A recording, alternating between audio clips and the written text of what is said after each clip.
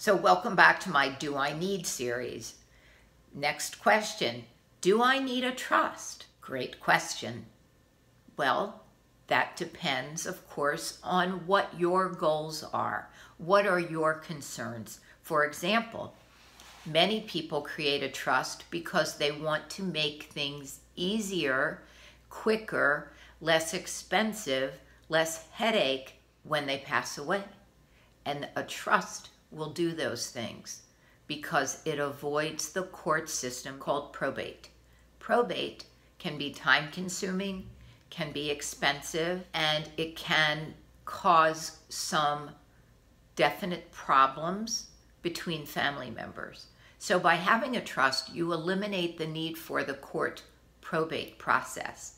So it's all a function of what's important to you. And if avoiding probate is important to you, then yes, you need a trust. And if no, then maybe you don't.